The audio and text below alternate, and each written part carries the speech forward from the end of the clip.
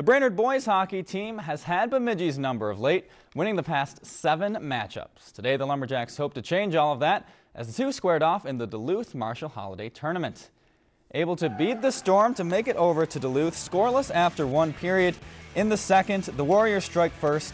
Riley Andrews skates one out and flicks it on net, gets deflected and goes in for the first goal of the game.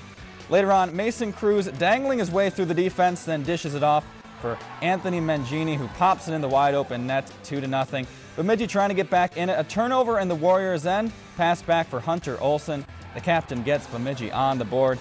But just 1 minute later, Hayden Cruz digs it out of the corner, takes it to the slot and snipes one. Goalie never saw it coming.